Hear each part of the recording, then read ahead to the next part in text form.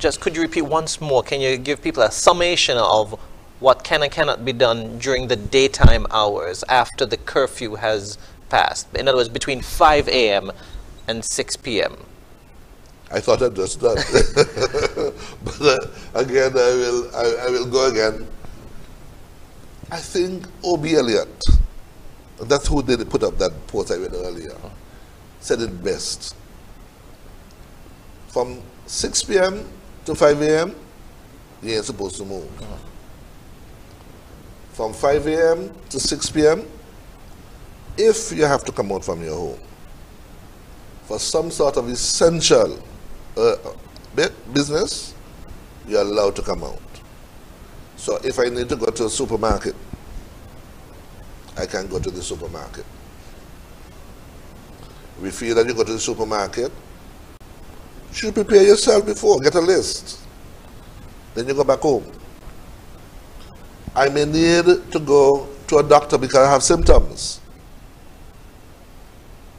You can go to the doctor. He might give you a prescription. So I can go to a pharmacy or the health center. Most importantly, I think I keep urging it, that we should go to the health center if you're not vaccinated, to get vaccinated. Because the more and more of us get vaccinated, the less chance of us having what we're going through now.